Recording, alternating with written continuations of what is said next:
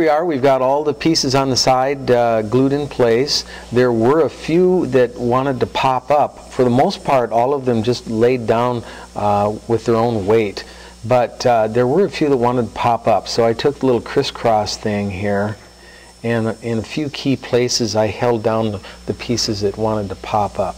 Now I'm going to go ahead and I'm going to get myself another piece of cardboard, and I've still got some wax paper left over, and I'm going to set up my other board, and I'm going to do my other side.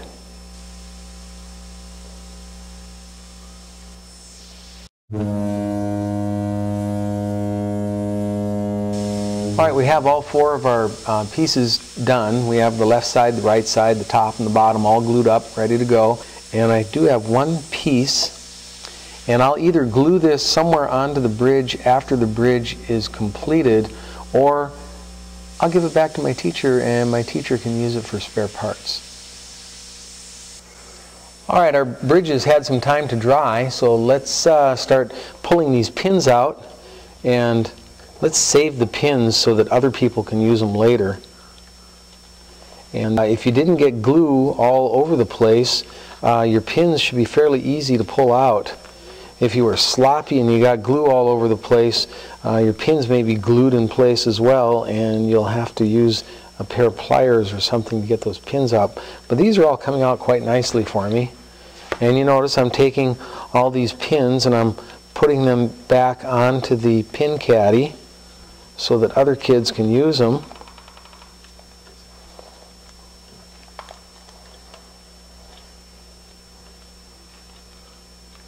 And if you didn't get too much glue on your project, it should peel off the wax paper fairly easily. There's our bottom. You might have to slide the X-Acto knife under the edge to get some of them off of there. And let's get our other pins out.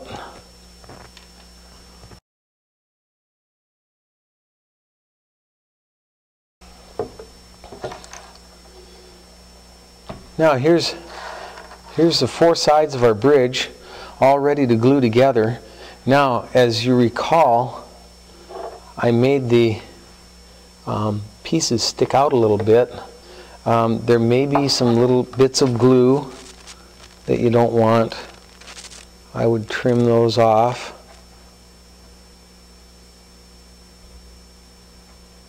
If you get those out of there, your bridge will go together a little bit more cleanly.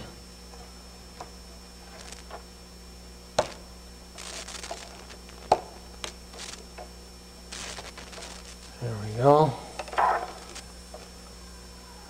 Just a few little blobs of glue that are going to get in the way during our final assembly.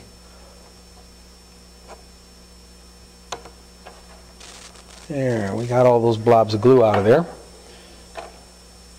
Now we're going to put some glue along this edge here.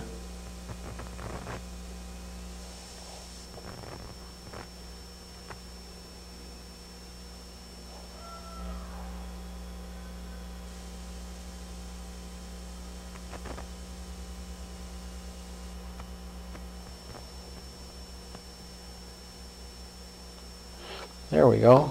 Now we'll take this and we'll put it together like this, and since now I have a couple that are interfering, so I'm going to chop off the two end ones.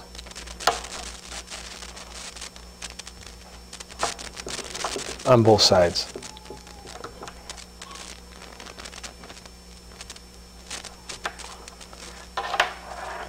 Okay. Now you can see that since I had the overlap on the railroad ties, they're coming through and they're meshing with the bridge. So it's making a really strong bridge. Now for final assembly, you'll want to go to your teacher and get a handful of these plastic clothespins, and this will make it much easier to hold your bridge together while it dries.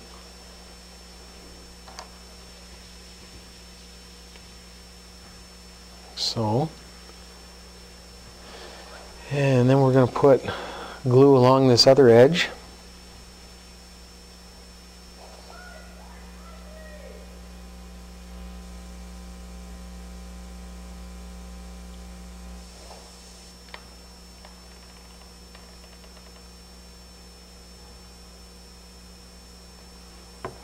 And then we're going to take this side, put it on.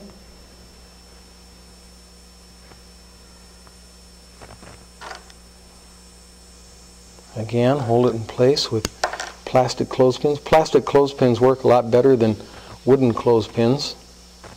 Plastic clothespins won't stick to the wood glue the way wooden clothespins might. And then we're going to put some glue on the sides of the top.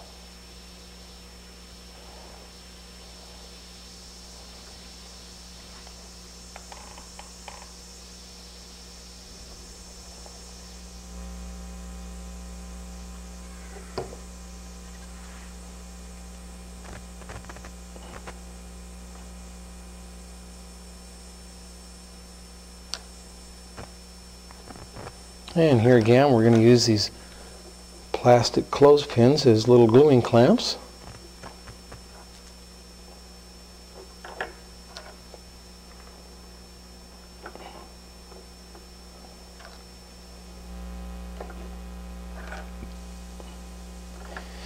When your bridge is at this stage,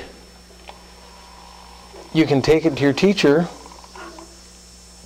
and get it marked off on your blue project point sheet for classroom credit. And we're all done except for one little thing, and that is we have a mess.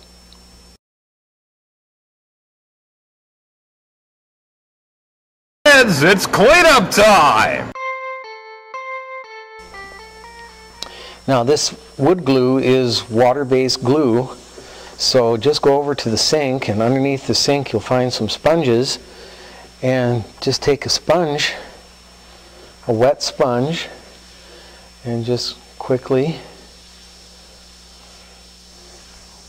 clean up all this glue. And then you'll want to take the wax paper off of your cardboard, so the next kid can use the cardboard.